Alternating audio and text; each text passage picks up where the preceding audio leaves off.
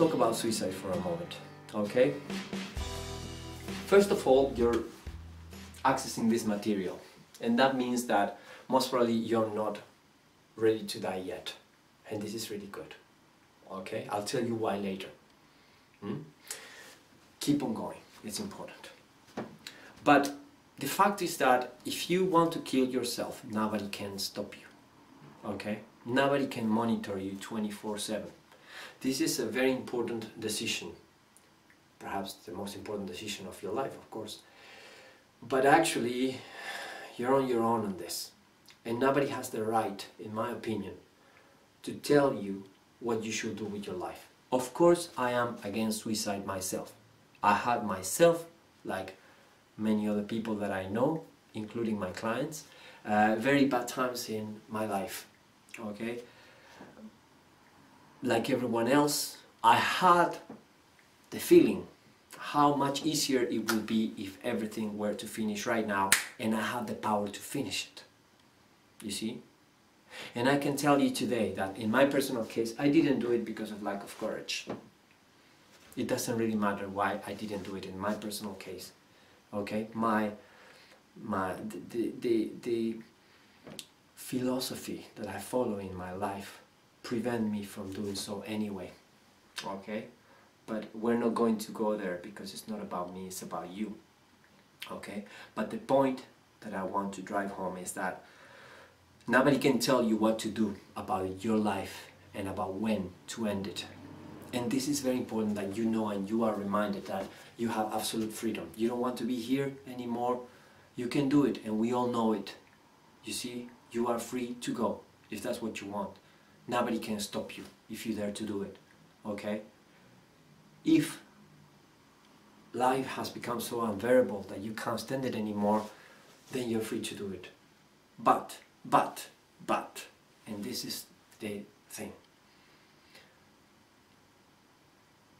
I'm not going to tell you only, because yes, I am going to tell you, that I believe that life can be beautiful and that is worth, that there are many reasons why it's worth living. At least I believe so, personally, just my opinion, okay? But suicide is a permanent solution to a temporary problem. Once I heard that quote and I think that it's very, very good, you see? So that gives you perspective. Suicide is a permanent solution to a temporary problem. Think about that, okay? You had a long life, or maybe you had a very short one, I don't know. But the thing is that up to this moment, maybe you thought of a few times about ending your life, but there were many other moments when you didn't.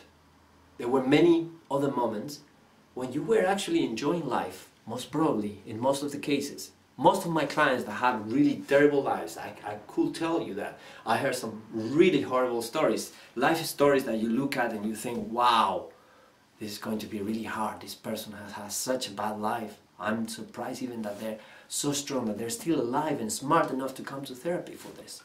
You see? But the fact is that nobody can stop you if you want to end it, okay? But think about it. Most probably something was good about your life at some point.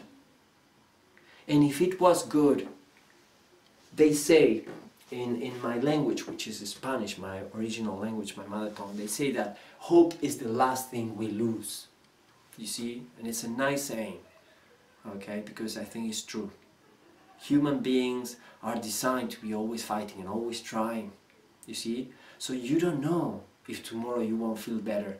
You don't know if tomorrow won't be a better day, a brighter day, you see? Maybe something else is wrong, maybe it's hormonal, maybe it's psychological and your subconscious mind is taking care of sorting it out.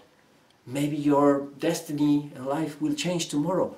Who knows? But I can assure you one thing. You will never know it if you end your life today. You will never know if tomorrow will have been a better day because you are not with us anymore. You wouldn't know it if you end it today. So think about that. Think about hope. Think about the best moments that you had in your life. And think about the joy that you had at those times. And think about The fact that as long as you are alive, there's a chance that you can live at least some of the happiness again. You see? And there's a high chance as well that as long as you are alive, because human beings don't need so much in order to feel happy, in order to feel that their life has meaning, think that there may be many sensations going forward that you never felt that will also bring happiness to your life. So if you're going to end your life, it is your choice, but remember these things that I'm saying today. Okay? You don't know what is coming tomorrow. And you may be at a time in your life right now, right here, when you feel that there's no hope, there's no point, that it's better to go. And that's perfectly fine. I understand it. But remember that you don't have proof, and you cannot prove to me or to anyone else that life will always be this bad. So you can go if you want, but at least go honestly. Go knowing that you may be missing out on something cool, something nice, something that will change your life for the better. We don't know. But if you're not here, you won't know. This is like a birthday party that you choose not to go. Well, maybe you thought it was going to be boring. Maybe it is, but maybe it wasn't. But you weren't there. How would you know? Anyway. So, suicidal ideation. Okay? If you ever think or you're still thinking about ending your life, helplines can help. There are trained people there on the phone right away that can help you. Okay?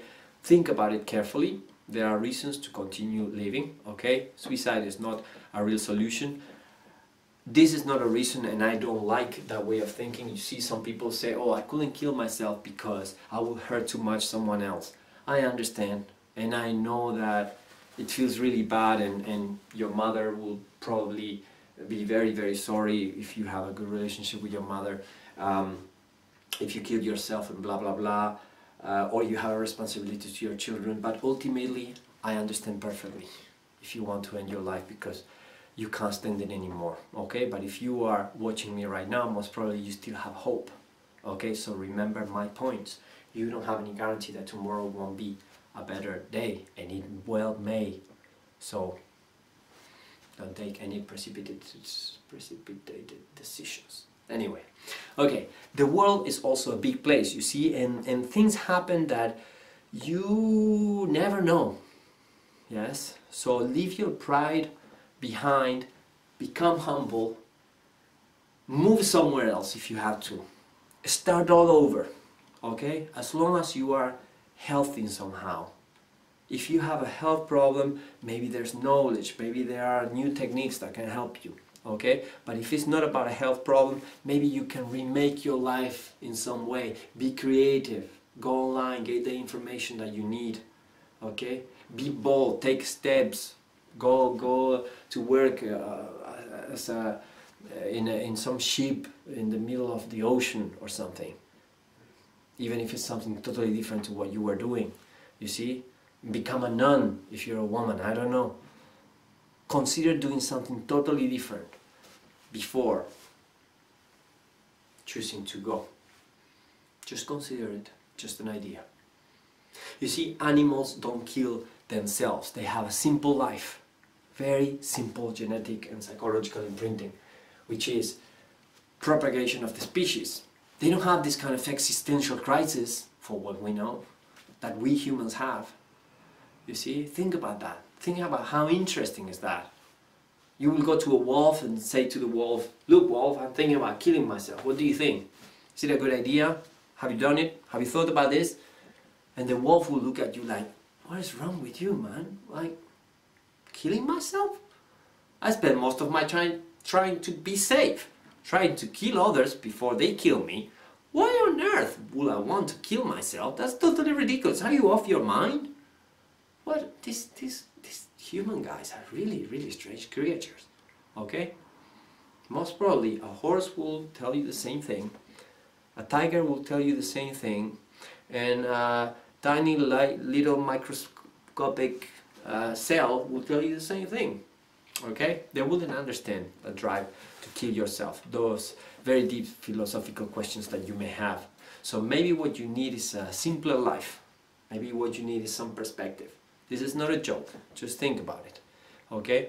Other organisms have much simpler lives, and if you think about it, there's a deeper lesson there to learn than just a joke. Okay? Now, the next thing, if you feel down, if you feel depressed, if you are feeling really unhappy in life, the main thing that you have to do is to admit that you are in trouble. Okay? This is online therapy or online course about happiness and depression. So nobody knows that you're doing this, but it's very important that you at least you admit it to yourself. You see? So make sure that you understand the problem, that you accept and admit that you have a problem, and then you begin to take the actions that you need in order to resolve that problem. Okay? But if you are in denial, you won't be able to be happy.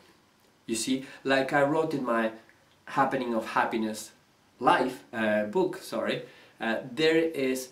there are certain things that we must do in order to live a happy and healthy life. Okay? And there are certain things that we must not do to do that. It's not rocket science. Okay? So what you want to do, the first thing that you want to do is to admit that you're in trouble. The next thing is to take the right actions in the right order in order to get a better life. Okay? So action is important, but action without the right order of events won't take you anywhere. Okay? So 1, admit that you're in trouble. 2, learn what you need to learn about the problem in order to feel better. The book, The Happening of Happiness, will help you with that because I wrote it thinking about that. 3rd, yes, order is important. So make a priority, prioritize, priority. Think about the order of the actions that you're going to take in order to live a happier and healthier life. Okay? And 4, put that action plan in motion. Do it. Okay? There you have the solution for procrastination, for action, which is the antidote against anxiety, as I told you earlier. Yes? Admit that you have a problem, learn about the problem as much as possible, prioritize the actions that you're going to take, and then execute your plan. Okay? Action is the enemy of anxiety, stress, and procrastination. So admit that you have a problem, learn as much as you can about the problem, then prioritize your actions and then execute your actions. Okay, let's talk now about your self-image. Who are you and how did you get here? The way in which you answer that question, will tell you a lot about yourself. It will tell you about how worthy you feel of good things in your life. It will tell you about the importance that you give to yourself, what you feel that you deserve and what you feel that you don't deserve. When you answer that question, who are you and how did you get here? It's a biographical question and it will tell you a lot about who you are. Okay? You should write down a good long paragraph about that. Who are you and how did you get here? You see? And see what you come up with. It's a very powerful question. Now, once you've written the answer there, think about what the answer says about you, and particularly about your self-image, how you feel about yourself, your self-esteem, how much you are your best friend, how much you support yourself, how much you love yourself. You see? Once you think about that, think about who gave you that image of yourself. You see, who made you feel this way? This is actually the third point. The second point is, what are your goals now? You see? But on the third point is, who are the people that gave you these messages about yourself? Whatever you believe about yourself in the first question, who are you and how did you get here? is usually connected to the people on the third question. Who were these people that planted these answers in your mind? What did they tell you about yourself? What did they tell you about your value, particularly when you were growing up? Who were the people around you and what kind of values did they give you, particularly about yourself? How did they make you feel about yourself? Did they make you feel strong, healthy, powerful, confident? Or did they make you feel weak, small, and not worthy of love and attention and good things in life in general? Very, very important. Think about that. The second question is, what are your goals now? Why is that the second question? Because it's very strongly connected to the first one. Because you see, if you see yourself as something very, very small, you're going to have very, very small goals. So that's why I put that question there. Who are you and how did you get here? And therefore, what are your goals? That should tell you a lot about yourself, how you view yourself, how much you believe in yourself, and therefore, what are your real chances of achieving happiness and health in life. Now, one of the most powerful things that you can do in order to feel better is to visualize yourself at your very best. So if for whatever reason, now questions 1, 2 and 3, the result wasn't very positive, this is one of the first things that I want you to begin to do in order to reinforce your self-esteem, okay? Which is visualize yourself at your very best in the most vivid way possible, as often as possible. Is that clear? I'll repeat it. Visualize yourself at your very best in the most vivid way possible, as often as possible. Take note of that, it's important. Because the mind, the subconscious mind particularly, cannot differentiate between something that is lived, imagined or dreamt. So look at the second one, imagined. So if you imagine something powerfully positive often enough, well, this is the mind, this is the conscious mind, this is the subconscious mind, okay? The main way to influence the subconscious mind coming from the outside world is through repetition and association. If you repeat something strong enough, either good or bad, through repetition it will go straight in there. It's as if every time that you repeat something, you're giving one little bit of the arrow there. So you repeat it once, it went in a little bit, you repeat it again, it went down deeper, deeper, deeper, deeper, deeper, deeper. By repetition, finally, it is there at the subconscious level of the mind. So the more you imagine good positive things happening to you, the more you imagine that you are valuable, strong, powerful, healthy, happy, even if that is not what they made you believe, even if that is not what your current environment is making you believe, the more you will absorb that image of yourself at the subconscious level, and the more you will be able to escape that hostile world that is trying to keep you there. And escape those hostile individuals, if there are any, that are trying to keep you there. Okay? So repetition of the visualizations of yourself at your very best will help you to complete these ones. And once you repeated those visualizations enough times, it will go straight to your subconscious mind.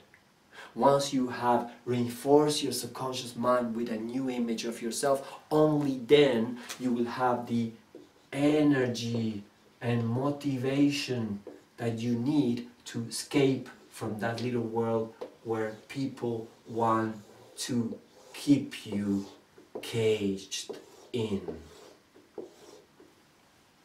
Is that clear? So, you see, for whatever reason there are people in the world that want to keep us down, Okay, and it's very, very long and complicated to explain why. There are environments that are not designed to be healthy for humans. In my book, The Happening of Happiness, I mention it.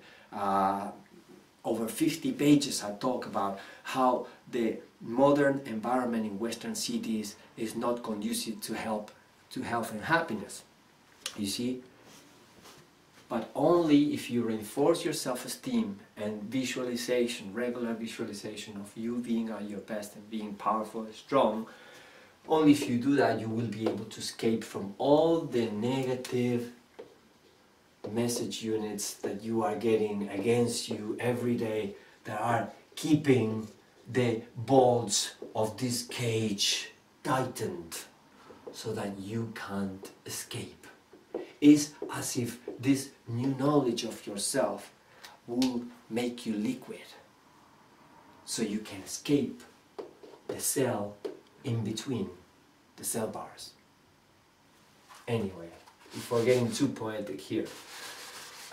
So remember, repetition, association, visualization of you at your very best. The more you do it, the better your sense of self-esteem will be, regardless of what happened to you in the past. And you definitely want to do that.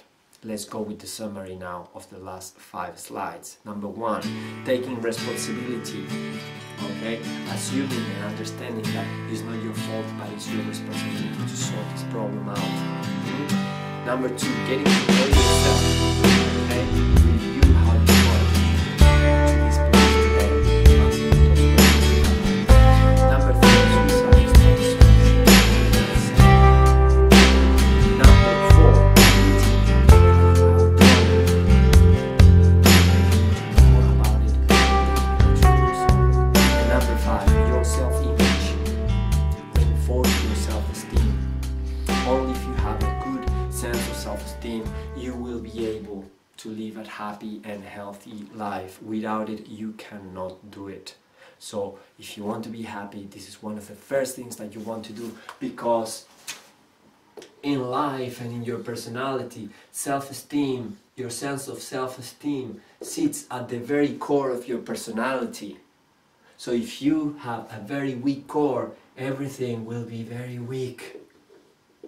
But if you have a good, strong core, yes, if you are very strong mentally and you believe in yourself, then you will radiate happiness and health in a harmonious way to every cell of your body and also to your environment outside of you, and you will be an unstoppable force of nature for health and happiness of others as well.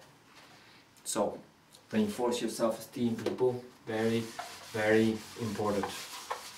Now let's go to the next point. Soldiering on. Next one. What is depression? Okay, so let's talk about depression. What is depression in general concept. Okay, so depression is a temporary imbalance of feelings in which or at which time reality and our perception of reality is distorted.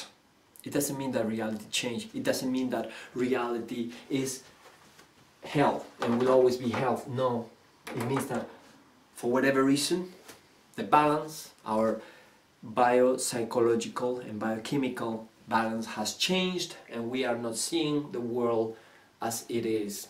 Okay, we are having a distorted vision of reality. We are seeing the world in our own personal way. You see, a mountain is a mountain. A mountain is just a mountain. The sea is the sea. Yes, and what makes us feel that the world is against us is our perception of it. The same exact experience, when two different people are exposed to it, we get two different outcomes from them, two different experiences from them. You see, that should make you think about that. That should tell you that reality is what you make of it. And I'm not telling you this is not cheap New Age psychology or anything like that. I'm not telling you you make your own reality, which is true up to a point, and something that Buddhism says, is a famous saying in Buddhism. But I am telling you that things are not as bad as they seem when you are depressed. Okay? Maybe they are. Maybe all the people that are not depressed in the world are living in limbo and they don't really know, they don't really appreciate that things are so really bad, okay? Maybe you're right, but maybe you're wrong. So when you are depressed, the way that I see it is that depression is like putting those things, I don't know the name of those things, putting those things that they put on horses, okay? And on the eyes, and you begin to close gradually. Depression starts to close your perception of reality until finally this is all you see, which is nothing, darkness. You see, this is what depression does to you. It distorts your vision of reality, like hands gradually closing over your eyes, and then finally you see nothing. And this is something that many people that come out of depression express, you see. So remember that depression is a distortion of reality. It doesn't mean that reality is so bad and you only see it in that moment, you see. It means that you are interpreting the world in a particular way that is very negative. It doesn't mean that it's your fault. And we are here to see that there are many reasons for it and what are the solutions for it, okay, to this problem. But it means that we have to understand that we are overly negative, overly pessimistic when we are depressed.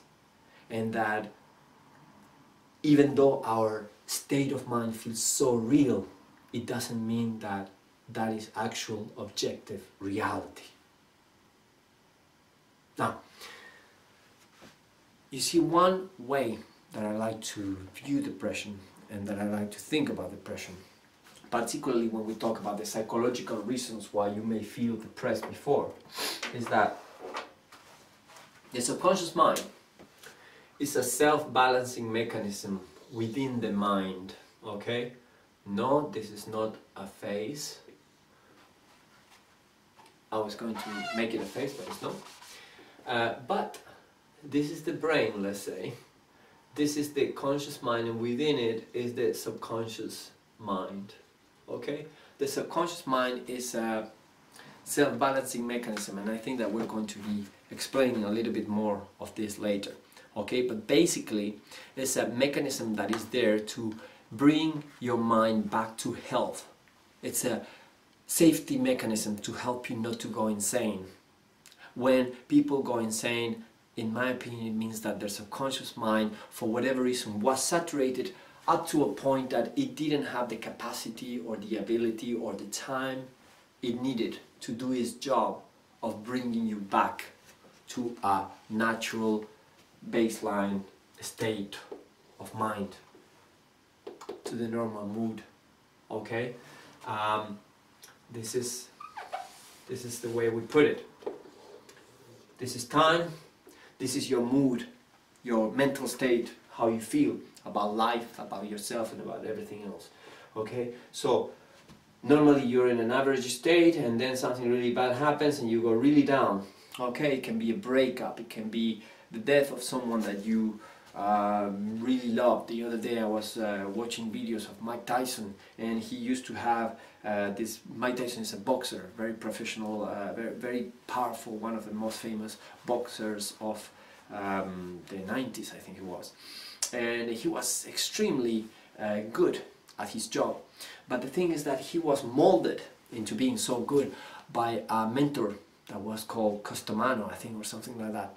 And this man died when Mike Tyson was quite young still, when he was starting to take off like a rocket because he was so good in his profession. And Mike Tyson's life from that moment on changed a lot, and clearly he went down. And because he went down, we could talk about this and about celebrities in all the videos, but because you can see